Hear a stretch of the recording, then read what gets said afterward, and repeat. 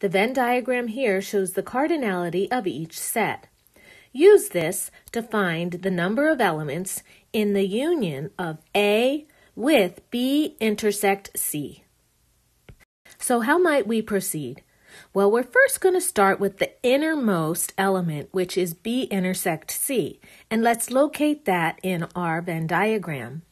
B intersect C, notice, falls right here in this area here. This is B intersect C. It's the set where B and C overlap. Now what we need to do is take the union of A with this set.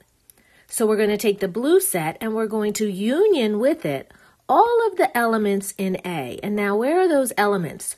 Those elements in A are right here. So these are all the elements in A.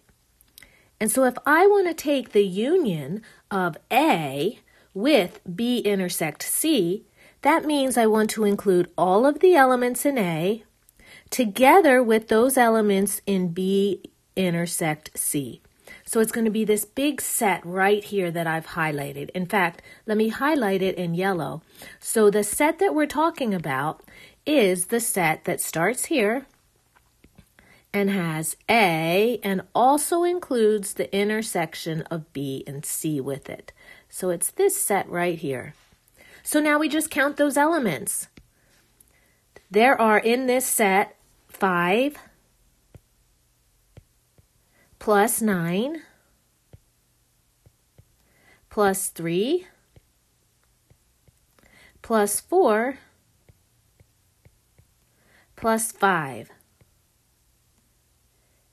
Or if we add those up, that gives us a total of 17 plus 9 or 26.